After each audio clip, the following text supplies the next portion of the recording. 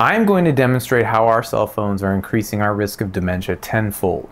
And this is why dementia cases are doubling and will continue to double. And what's most important, what you can do about it. Yes, you read the title correctly. Cell phones are shrinking our brains. Let's start with memory and how it changes with cell phone use. Our memory is the first thing affected, often the first symptom of Alzheimer's dementia. In the good old days, we had to memorize all our friends' phone numbers. I still remember the landlines of my friends I had back in 8th grade. And think GPS. We used to have one of those Smith maps or write down directions, and we had to know the streets to get our destination. Versus now, we type in an address and let the voice guide you there. An interesting study out of London, cab drivers before they are drivers have to study and memorize city streets for 4 years to be able to get the job and do it well. The study looked at brain scans before and after and found that memorizing 25,000 city streets grows the brain, specifically the hippocampus.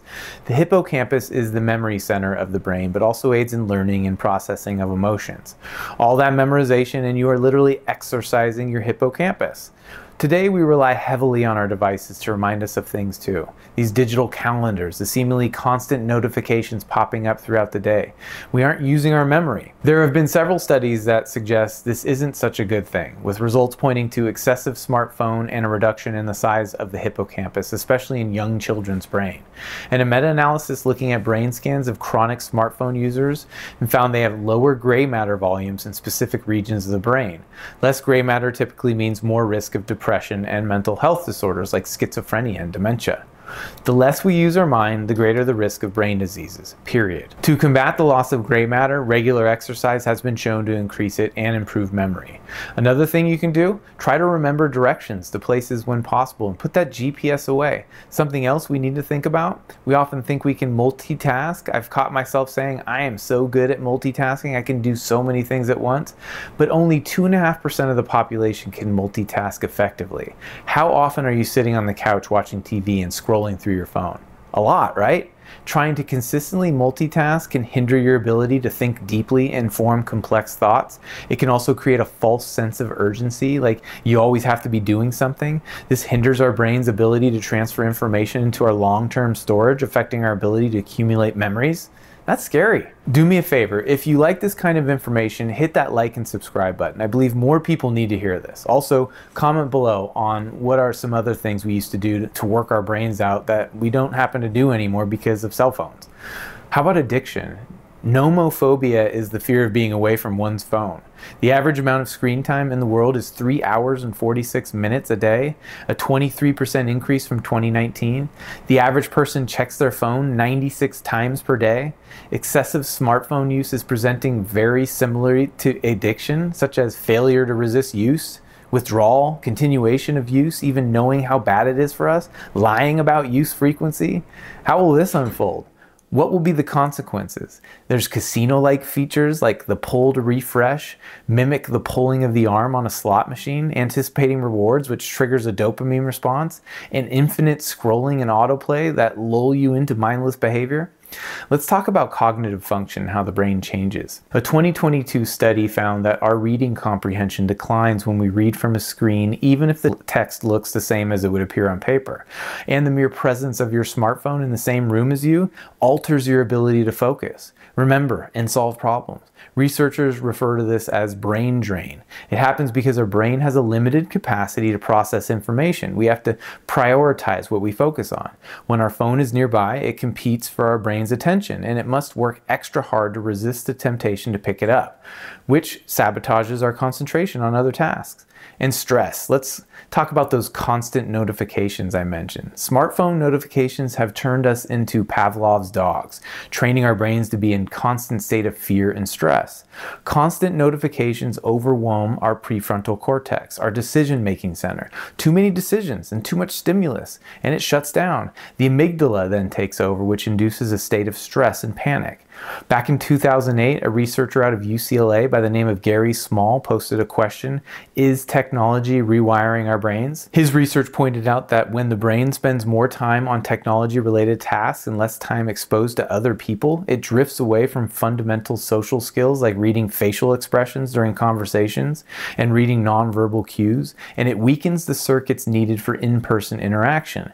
He then hypothesized that this social disconnect would lead to social awkwardness, isolation, memorization and less interest in traditional classroom learning. Look at where we are right now. I'd say he was spot on. And do me a favor, Google, "Are smartphones making you dumber?" and you end up with a whole host of different news articles and research. And something else extremely important to understand, social interaction is the most cognitively complex thing our brains do. And all this new technology seemingly is designed to take us away from this extremely important activity.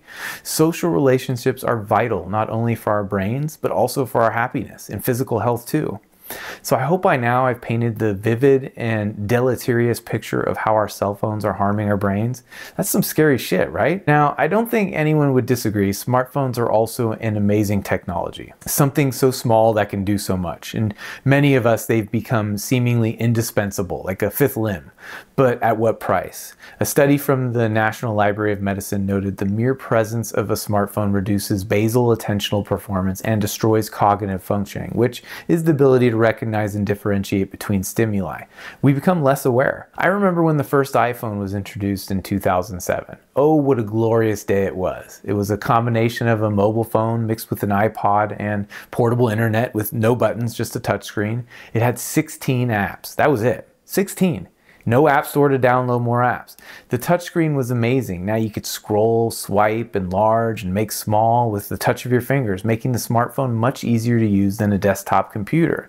And with each new year and the next new iPhone came exponential improvements in the technology. And before we knew it, we got sucked into a totally different reality. Big tech began designing algorithms to keep us on our phones, to keep our attention, and applications designed to trigger those sought-after dopamine releases in your brain. Sounds kind of scary when I describe it like that, right? Ever see the Netflix show, The Social Dilemma? That was terrifying to me, and it did a great job of portraying how algorithms rule our lives. The people that created these algorithms knew what they were doing, and many actually feel quite remorseful for their part in this creation still today. Measuring physiological changes from smartphone use is a challenge. It's not as simple as scanning the brain and seeing differences from one scan to the next. The morphological changes to our brains may take years or even generations, but what I think we are all familiar with is the feeling of losing our cell phone, the complete panic, life is over, what are we going to do? Or not having been on our phones for an extended period of time, that draw and magnetism to bring us back in, unlock our phones and see if anything is awaiting us. Most of these problems seem to come from social media. All these social media platforms are expertly engineered, created to elicit feedback, responses, comments, and likes, just like I'm trying to do right now, which in turn causes the brain to release dopamine. These are called feedback loops, and they exist everywhere. Video games and social networking sites are designed to get you to react. Then you become addicted to those likes, to those responses and feedback. You become disconnected from the real world, and you change. But it's not all bad. There is some interesting research that demonstrate about 30 minutes a day of social media is actually beneficial. When you start to go over an hour, it starts to show harmful effects. And herein lies what I believe can have the most impact and what will give us the most benefits. We need boundaries, we need limitations, we need rules. As I noted, anything over an hour in cell phone use may become harmful. So set your timers and set your phones down when the time is up. I hope you enjoyed this discussion today and got something out of it. Remember to hit that like button and subscribe. Nurse Chris out.